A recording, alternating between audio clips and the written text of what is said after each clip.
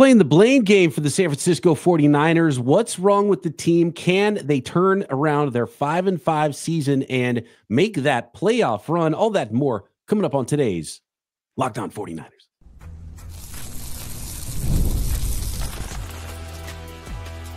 You are Locked On 49ers, your daily San Francisco 49ers podcast, part of the Locked On Podcast Network, your team every day.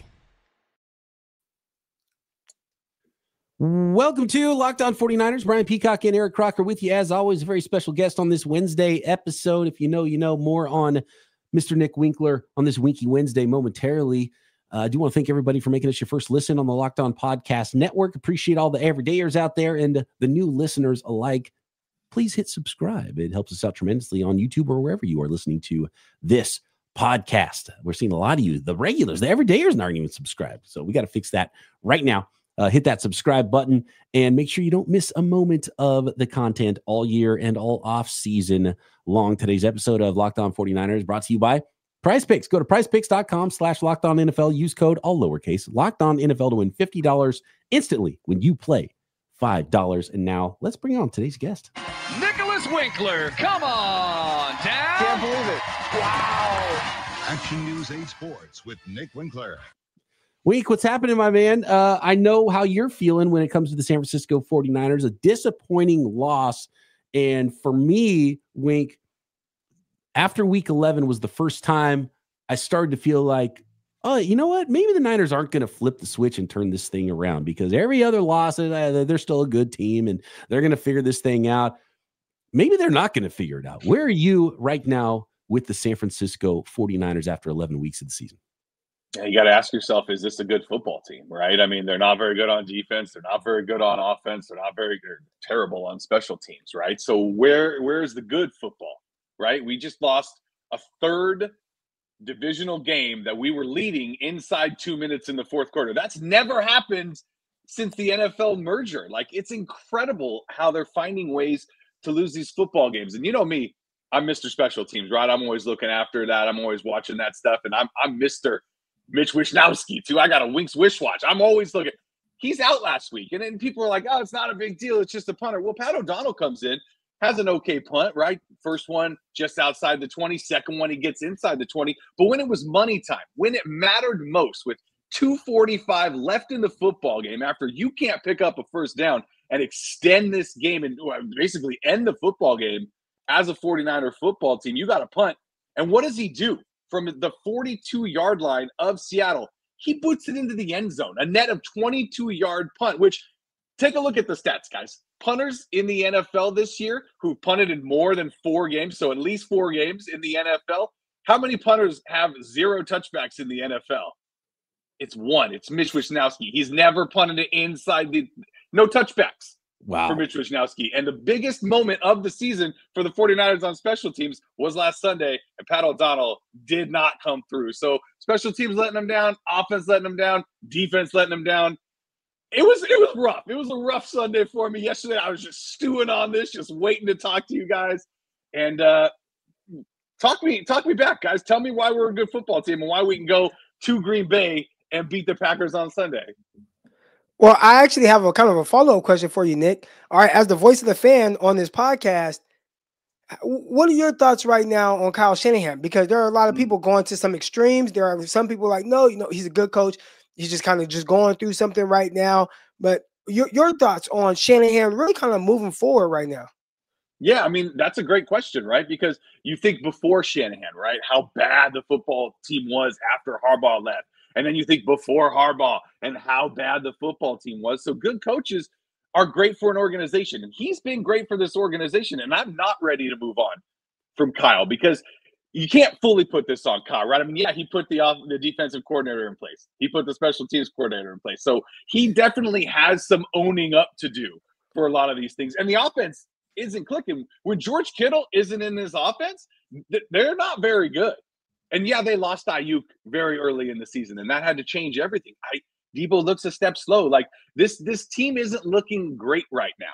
But the people who are calling for Kyle Shanahan's job, like, just remember what it was like before Kyle Shanahan got here, guys. It was not good. And I'd say there's at least 20 other football teams around the NFL right now that would take Kyle Shanahan in a heartbeat. So I think it's a little premature to do that. Maybe you do need to either – because you look at him on the sideline, right? And he's out there. He's just focusing on making play calls.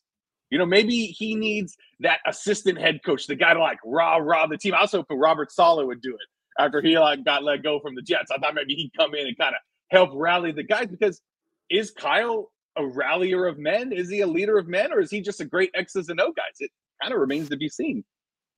Robert Saleh, in fact, not on the 49ers sideline, will be on the other sideline for the Green Bay Packers this week. A little bit more on the Green Bay Packers because it is now Packers week. And I know 49ers fans love to beat the Packers. Is it in the cards for the 49ers? The Packers can kind of wipe out the 49ers season. It's on the brink right now. The Niners season, we're asking the question, is it the 49ers? Is this a lost season for the 49ers? It's going to be.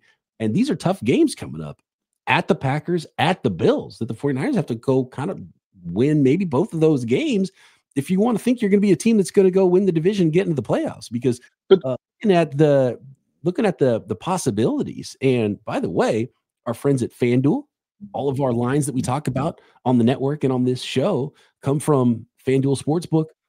49ers no longer the favorites to win the NFC West. It's the Arizona Cardinals, right? They're the betting favorites. And they shouldn't be. And they absolutely should be. Yes. And even with that thought that I talked about, that I opened with, the thought that the Niners are going to flip switch, I'd still bet on the Niners to go win this division. They're going to. That's not the betting favorite anymore, and it shouldn't be. And I wouldn't bet on the 49ers to go win the division. Their chances to make the playoffs are slim right now because they don't have any of the tiebreakers. They've lost 3 out of the 4 in the division, lost a bunch of NFC games as well. So how do they turn around? They have to beat good football teams. Are they a team that can beat good football teams? I think they can, but they haven't proven it. Yeah, you're exactly right. You mentioned the division. I saw that kind of as, everybody's bunched together. You're going to have to win the West to get into the playoffs. Probably not going to be a wild card team coming out of the West because everybody's beating up on each other. And then you look at the 49ers divisional record, and it's terrible.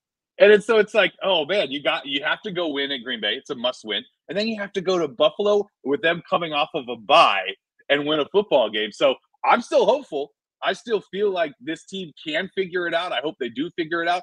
But when you just keep having injuries like that and they keep piling up, and you see what the defense looks like without Bosa out there, you see what the offense looks like without Kittle, and it's like, who's going to be playing this weekend? Is Kittle going to be out there? Bosa going to be out there? Who knows? And if they're not, how do you go and squeak out a win in Green Bay? Because you mentioned it, Peacock. The Packers kind of ultimately ending the 49ers season would be just the worst possible scenario as a 49er fan. Yeah, losing to the Seahawks, losing to the Packers, heartbreakers to the Rams this year. That's not the way you want to go down if you're a San Francisco 49ers fan, and you don't want to start looking at mock drafts in November either. And if 49ers lose the next 2 games, Croc, we're going to start talking about Niners drafting 14 overall. Who could they draft here, right? And that's the reality of it. And I think if the season ended today after 11 weeks, the Niners would be drafting 16 right now. They are in the middle of the NFL. They should be in the 20s or in the 30s, right? That's where we thought the Niners should be drafting after this season is over. And there's a lot of work to do, and it's still early enough. The 49ers can absolutely go on the run. But after the 11th week was the first time I started to think that run might not be in this football team, right? And the voice of the fan, a.k.a. now a special teams analyst, Nicholas Winkler, who joins us on the show every single week. If you don't know who Nick is, hangs out with us on Wednesdays. Been doing podcasts with him since before Locked On 49ers. And my former radio colleague, no Wishnowsky. Is that the reason? Wink, get Wish back in the field, and does that take care of everything? Is special teams the thing holding back the Niners right now, Nick, to you? No.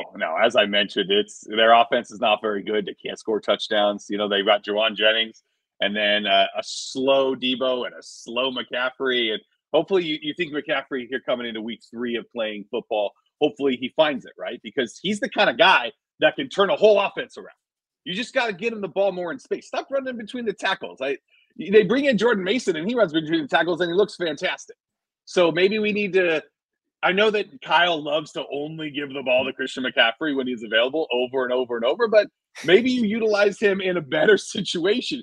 get him open, but pass him the ball, quick slants, quick screens, things like that, as opposed to let me run my, injured all season running back right up the middle into these 350-pound guys. Like, maybe not the best thought. All right, more on Kyle Shanahan, because I've got one very interesting note from an interview I just did with the godfather of modern NFL analytics and the DVOA statistic that I want to talk about concerning the Niners and Kyle Shanahan and where they are.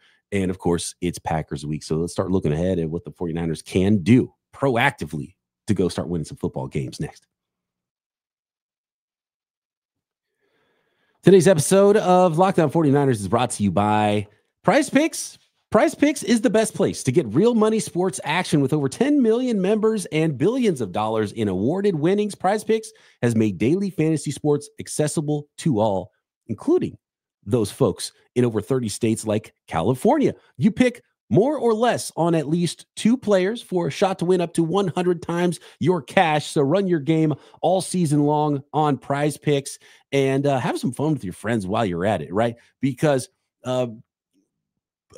all you do is you pick 2 or more players and you can get together with your buddies. And it's like, okay, hey guys, who you think's going to go big? Who's going to go more than on their projections? Oh, I don't know who's going to go maybe less than on their projections. You want to go less than on Patrick Mahomes, 1.5 touchdown passes. You want to go more than on Justin Jefferson, 83.5 yards next season. You and your crew run your game with Prize Picks and get a special offer for our listeners as well. Promo code Locked On. Download the app today. Use code Locked On NFL to get $50 instantly after you play your first $5 lineup. That's code Locked On NFL to get $50 instantly after you play your first $5 lineup on Prize Picks. Run your game. The next segment of today's episode is brought to you by Pre-Alcohol by ZBiotics. What is Pre-Alcohol? It's a probiotic drink by ZBiotics. It's the world's first genetically engineered probiotic. It was invented by PhD scientists to tackle rough mornings after drinking. Here's how it works. When you drink, alcohol gets converted into a toxic byproduct in the gut. It's this byproduct, not dehydration, that's to blame for your rough next day. Pre-alcohol produces an enzyme to break this byproduct down. Just remember to make ZBiotic your first drink of the night. Drink responsibly, and you'll feel your best tomorrow. It's super easy. And every time I've tried it, even going out pretty hard, right? And having a good night out, and you can confidently plan your next day, plan my morning podcast, right? Without worry. So go to zbiotics.com/LockedOnNFL, learn more and get 15% off your first order when you use Locked On NFL at checkout. ZBiotics is backed with a 100% money back guarantee. So if you're unsatisfied for any reason, they'll refund your money. No questions asked. Remember to head to zbiotics.com/LockedOnNFL and use code LockedOnNFL at checkout for 15% off.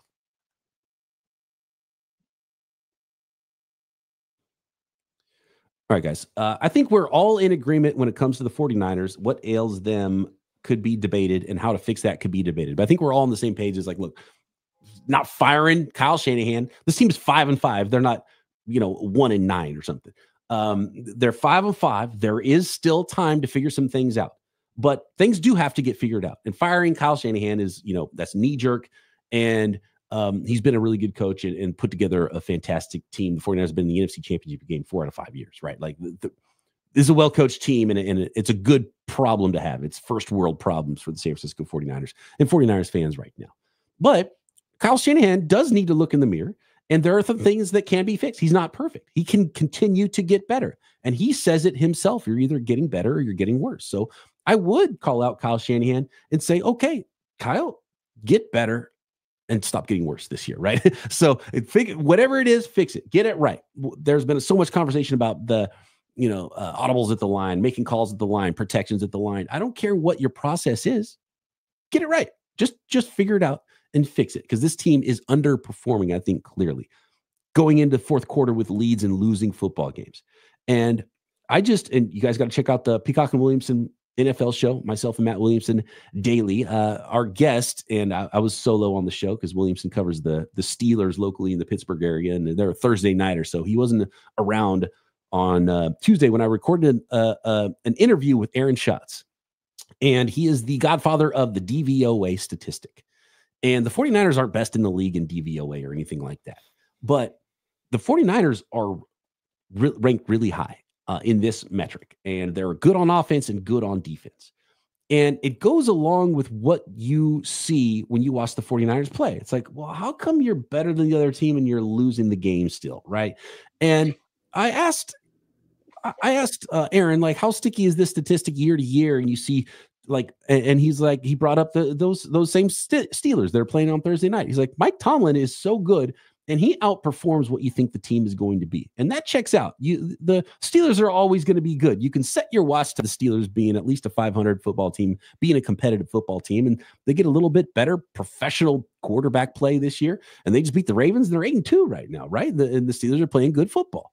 Are the Steelers a better team than the 49ers? I wouldn't say that. The Niners are 5-5. But here's what's interesting is Kyle Shanahan, even when the Niners are good, consistently underperform what their DVOA rankings and grades are. And, part of it might be a little special teams. The Niners are 31 out of 32 teams in the NFL on special teams. So could be part of it. You can win and lose games, close games, especially in the margins. But it's beyond that. It's well beyond just special teams. So, Croc, I put it to you. Why is Kyle Shanahan's teams underperforming how good they are? Because they are good teams, and he can coach up a team clearly, but they still lose some games that they should win. And they've maybe been a team that you can start to, let me put it this way. You start to see a resume for Kyle Shanahan. It's really easy to say, 28-3, he can't win a Super Bowl. He blows big games. But you start to see evidence stack up against him. And it's like, well, it's kind of hyperbolic, but it's kind of also keeps happening. So what's going on there? I think it really has everything to do with situational football. Like the 49ers, as far as from an execution standpoint, they probably execute their worst when it's the most important. And that's a big issue. They don't have issues being able to blow out teams and run away with games, right? When everything is clicking with the offense, they're running the ball well. They're throwing the ball well. They're great in those situations. But in the tight games, when all of a sudden, everything gets a little tighter, and your decision-making is very pivotal to the outcome of this game, at that point, whether it's the players, coaches, whatever, I feel like the 49ers kind of shrink in that moment. And now we've seen it multiple times in Super Bowls, games you felt like they should win. We've seen, again, just throughout the stat about, when they're leading in these games this season and then losing those games. Like, those teams happen. I mean, those things happen a lot of times to teams that you feel like maybe are, like, underprepared. I think they're prepared, but there's some kind of decision-making in the process. I'd say maybe 2 years ago, I spoke with this. She's like a sports psychologist, right? Mental health, mental coach. That's what they call them. But they're like mental performance coaches. And there has to be, there's something with the performance, the mental aspect of 49ers performance that's off.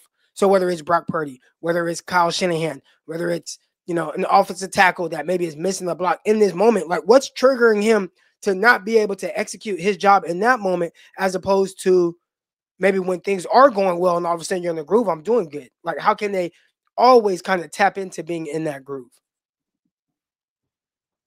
Wink, you mentioned McCaffrey and you mentioned Kittle, and there's been some injuries for the 49ers this year. And, that's why it's so frustrating when you look at the 49ers season last year and they're in the Super Bowl and they had such good injury luck all year long. This year, the injury luck's going the other way a little bit. It hasn't been catastrophic injury-wise. I tend to not want to blame the injuries because it's like, okay, you had no Kittle this week. You can't run the ball without George Kittle. You know what I mean? Like a Kyle Shanahan offense, a Mike Shanahan offense, a Shanahan offense not being able to run the ball because one player's not there. And people were blaming Christian McCaffrey. Well, they were running the ball fine without Christian McCaffrey too, right? So you miss Kittle, but you had McCaffrey back. You miss Ayuk, but you got a first-round wide receiver. Juwan Jennings been your best wide receiver. You still got Deebo Samuel, still got Trent Williams.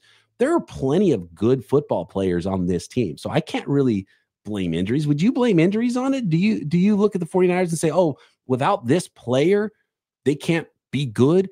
And if that's the case, then how good is your offense truly if you need 9 Pro Bowlers? It's like, I think a lot of coaches could do some work with that, right? Yeah, I mean, you mentioned the injuries, and you have to mention them because they're part of the game, but every team has injuries, right? I just think it's one thing, and then it just starts stacking up, right? And then so you have that. You have the penalties. They had 9 more penalties in that game against the Seahawks. Like, it's just undisciplined football. It's bad special teams. Jordan Mason going up to catch a ball, and it bouncing out of his hands, and luckily going out of bounds on a kickoff. Like, it's a lot of little things like that make me feel like maybe this isn't a very good football team. I want to believe that they are. I want them to go out and win football games. But when you're injured and then the backups aren't performing, then you look for that scapegoat. When your offense isn't clicking like we've seen in the past over the past few years, then you go and you blame Kyle Shanahan, right? So there's all these, we're looking to point the finger. We're looking for reasons why, and it might just not be the 49ers year, right? I mean, I hate to say that because it's not over. They can go on a run. They still have a lot of talent on both sides of the ball. So hopefully they can go get it done, but they got to go into Green Bay now and take on a Packers team that's won 5 out of 6 and is sitting there 7-3. Like they're not a bad football team. But all those things being said, they're not that far out of a playoff spot either, right? They're sitting 10th in the NFC, only a few wins back of a wild card. So if you can find a way to beat Green Bay this week with the injuries, because Nick Bosa is probably not going to play, right? I mean, that's you look at his hip, you look at how he's hobbling around out there. You got to scheme something up on defense to get some pressure without him on the field. He's off the field. Seattle goes down and scores 2 touchdowns. But, that happened 2 other times against the Rams and the Cardinals in the last 2 minutes of the game with Nick Bosa on the field. So you can't look at injuries and be like, that's the only reason it's happening. It sucks, and it does hurt your football team, but other guys got to step up. They're all professionals out there. Next, let's talk about that. Bosa. What does that loss mean for the San Francisco 49ers in this Packers week? And really, the Niners might need to pack it up if they can't go to Green Bay and get that win next. The final segment of today's episode of Locked On 49ers brought to you by Hillsdale College. Time is our most precious commodity, so don't waste it scrolling through the same mind-numbing content for hours and hours. How can you spend it wisely to improve yourself? Our sponsor, Hillsdale College, is offering more than 40 free, that's right, free online courses, including history, economics, the great works of literature.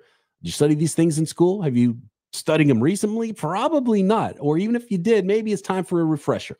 Time and technology have changed. History, not a lot of change in there. So all of Hillsdale courses are self-paced so that you can start whenever and tune in wherever. Plus, you can go deeper with readings, quizzes, discussions, or just enjoy the lectures. So go right now to hillsdale.edu/lockedon to enroll. There's no cost, and it's easy to get started. That's hillsdale.edu/lockedon to register. hillsdale.edu/lockedon.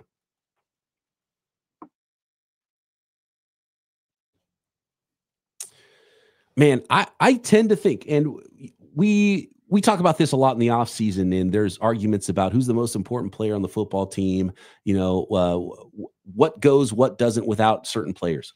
And I've always said, if I'm drafting from 49ers players, Nick Bosa is number 1. I draft him ahead of Christian McCaffrey. I draft him ahead of Brock Purdy. Brock Purdy might be 2 because quarterback is that important. But we've seen seasons where Nick Bosa wasn't on the 49ers. And what do those seasons look like? Not great, right? 2018 before he shows up. And I remember the Niners drafted Mitch Wishnowsky in the 4th round. And you know how I feel about drafting special punters in the 3rd and 4th round. Not great in my opinion. But Mitch Wishnowsky's been a good punter. It's not the player, it's the process that I have a problem with that kind of stuff. And who knows, maybe Mitch Wishnowsky's the reason the Niners lost last week, right? But 22-yard net punt from O'Donnell in crunch time. That's all I'm saying. My thought at the time was, wow, Niners, you're so good after being the 2nd worst team in the NFL.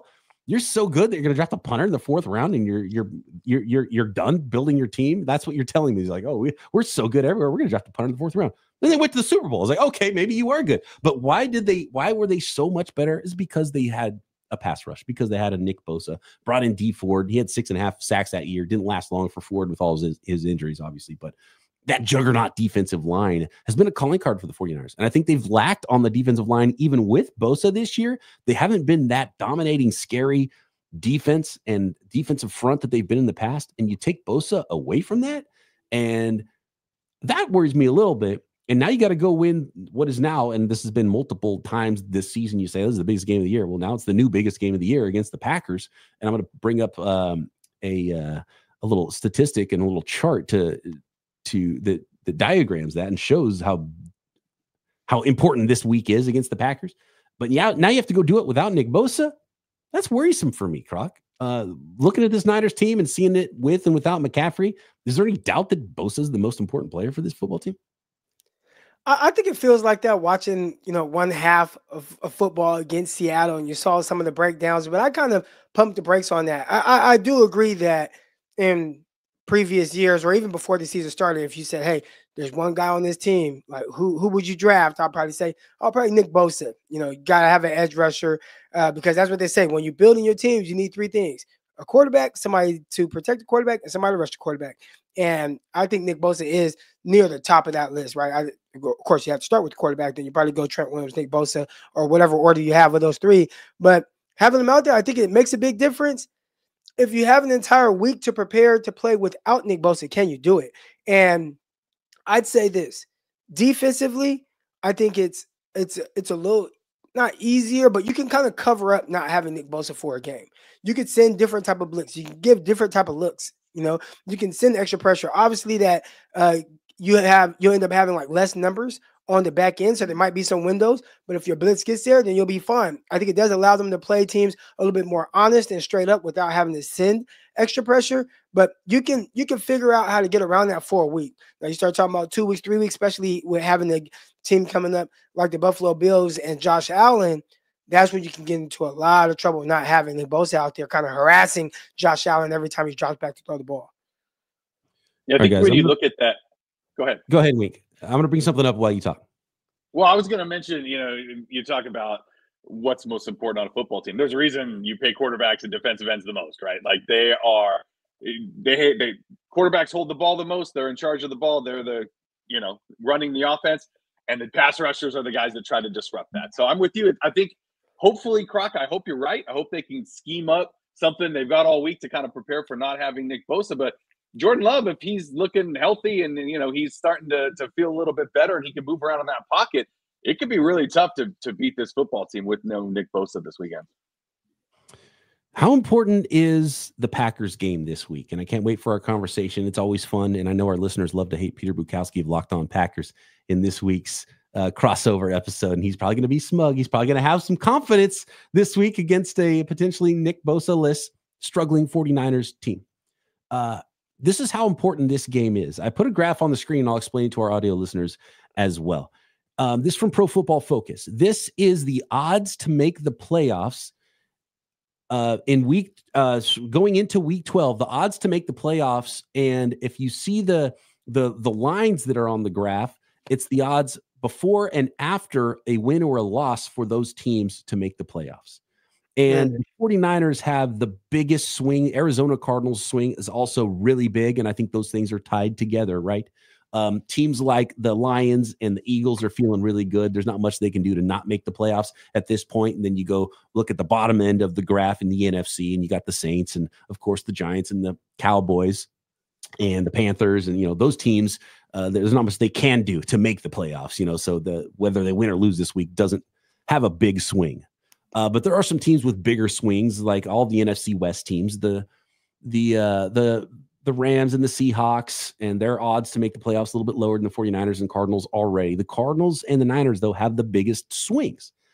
And if the 49ers beat the Packers this week, they have a little bit over 50% chance to make the playoffs. And, about 54%, it looks like, to make the playoffs if they beat the Packers. If they lose to the Packers, that drops all the way down under 15% chance to make the playoffs. So essentially what that's telling me is this is a playoff game right now in week 12 against the Green Bay Packers. Now the Cardinals have a big swing, but even if they lose, it only drops them to 40%. And the Niners would jump ahead of the Cardinals percentage-wise if the Niners win, Cardinals lose. And if the Cardinals win, their chances jump up over 75% to make the playoffs. So the 49ers, it's a lot more dire. And you want to be, 55% chance to make the playoffs and not 15% chance or worse to make the playoffs. And that's the difference in the swing if the 49ers win or lose this game against the Packers. Well, if you look at that, we all know. Oh, go ahead, Wink. Well, I was going to talk about the Bucs too, who hasn't been even mentioned in this. They've lost 4 straight, but look at how they're still right in it. And you know why they're right in it too? You look at their upcoming schedule: Giants, Panthers, Raiders, Chargers, Cowboys, Panthers, Saints. Like, they probably have the easiest record remaining out of anyone on this entire chart. So that's got to worry you too. as a 49er fan. Not just the NFC West, but that's that crucial, probably number 7 wild card spot right there. And I don't like it. I mean, this chart right here just shows how important this upcoming game is. And I remember earlier in the season, 49ers have dropped a couple games, and a lot of players were saying, this, mathematically is not a must-win game. It feels like a must-win game.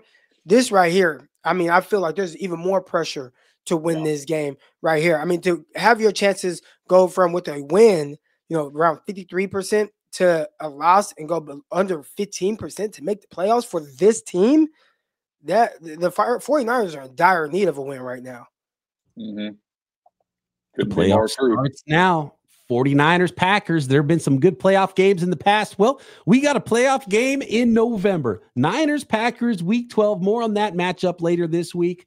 Wink, always a pleasure chatting with you. Thanks for jumping on here. And let's all hope that Mitch Wishnowsky comes back and we can get a Wink's wish wash after Week 12 and a big victory for the San Francisco 49ers. Appreciate all the everydayers, all the new listeners as well. Make sure you subscribe on YouTube and everywhere you get your podcasts. And Croc and I back tomorrow, right here. Crossover style. Locked On 49ers. See you. I don't buy it.